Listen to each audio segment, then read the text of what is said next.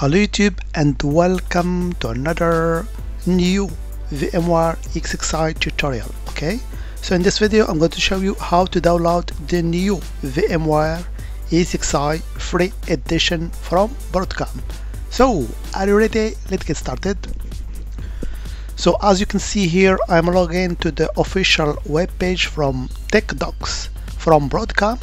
So you can see here there is actually some released notes about the VMware ESXI 8.0 update 3E. Okay, so as you can see here, these release notes from Broadcom, and the most interesting things here about this edition is, as you can see here, Broadcom makes available the VMware vSphere Hypervisor version 8, an entry-level hypervisor. You can download it free of charge from the Broadcom support portal. Okay, so this is the big news now, is that actually Broadcom is offering this version free of charge. Okay, so we can do that using the Broadcom support portal. Okay, so let me log on to this Broadcom support portal in order to download this free edition. Okay, so this is the actually the support portal. So here I'll have to enter my actually password. So when you use actually the link that I left on the description, you get this free download pages. Okay, so in order to download this free edition, you have to scroll down till you find actually the link to VMware vSphere Hypervisor, as you can see here, and you're gonna actually click on this link and you'll be redirected to another page. Okay, so in this page you will find another link called VMware vSphere Hypervisor. So I have to click on it. Here we go, and here we go, you can see the release, which is 8.0 U3E. Okay, so now you can just click on this link here and you can actually now download actually this ESXI ISO image from this link here, HTTPS download. So of course here you have to agree on the license. So normally you will get actually a checkbox here in order to validate the license. Okay, but me, as I already done that, I'm directly redirected to this link here where I can download the ISO image. Okay, so you can see the process is pretty simple, pretty easy. All you have to do is to create an account on the Broadcom, and you wait a little bit for the verification of your account. Then you can download actually this free edition of VMware vSphere Hypervisor. Okay, but let me return back to the release noted. So in the release notes, there is a lot of actually technical information about this update here. So you can see a lot of bug fixes.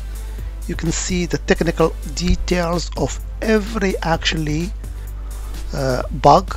Okay, and the new also features. So it's a huge page, so you can scroll down till you found the information that you wanna get. Okay, and here I want to talk about the limitations, because this free edition has some kind of limitations that you have to keep in mind. Okay, so the first limitation is that it's actually limited to 8 virtual CPUs per VM. Okay, so you have to keep that in mind. You cannot exceed 8 virtual CPUs per VM. Okay, and also vCenter integration is not actually supported, so you cannot integrate this free edition with your vCenter server. Okay,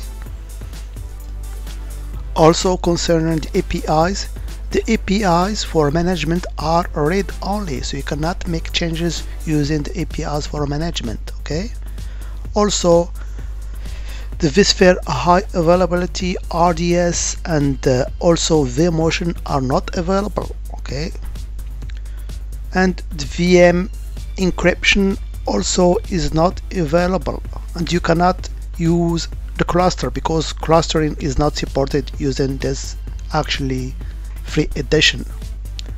But on the opposite, you can use the maximum RAM, which is 12 terabytes, which is they are as same as the paid actually edition.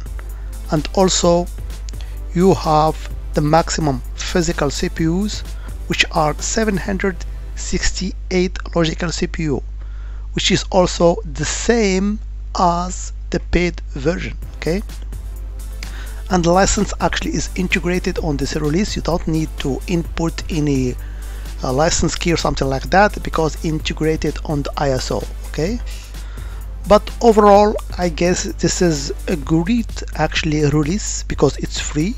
Okay, and also it's great for home lab, and if you are doing some dev testing, for example, it can be very helpful. Okay, so that was just a brief video to show you how to download the new VMware ESXi 8.3e update from the Broadcom website. Okay, so if you found this video helpful, don't forget to give it a thumbs up, subscribe, and hit the notification bell so you don't miss any future content. And of course, if you have any suggestions for future video, drop them in the comment below. As always, I hope it has been informative for you, and I'd like to thank you for viewing. Bye bye.